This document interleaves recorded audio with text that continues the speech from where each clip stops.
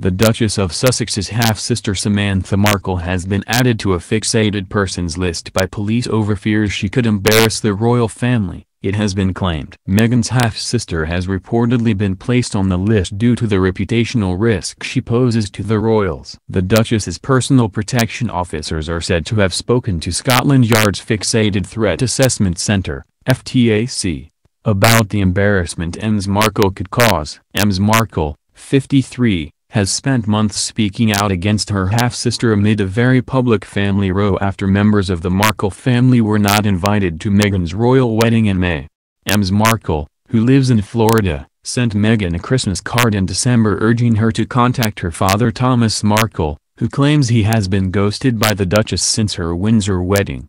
The 53-year-old wrote, "Life is short and you know Dad is wonderful. Please give him joy in his last years by showing you love him. The time is now. Please think about this." In October, Ms Markle turned up at Kensington Palace in an attempt to meet her half-sister, weeks after branding Meghan the Duchess on Twitter.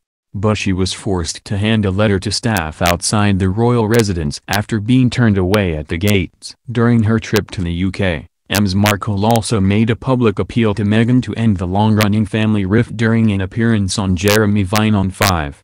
And Ms Markle is said to be writing an explosive book about Meghan, called In the Shadows of the Duchess, which is set to be published next year. A Scotland Yard source told the Sunday Times, "You can't protect someone like the Duchess of Sussex without knowing the background of her family. But someone like Samantha presents a risk rather than a threat. She is not committing criminal offences, but she is causing concerns for the royal family. There is big potential for some major embarrassment for the royals. Samantha could make a scene and create headlines with her actions, and let's face it, she's kind of already done that." A spokesperson for the Metropolitan Police said, "We do not confirm the identity of any person who may or may not be of interest to police unless that person has been charged with an offense."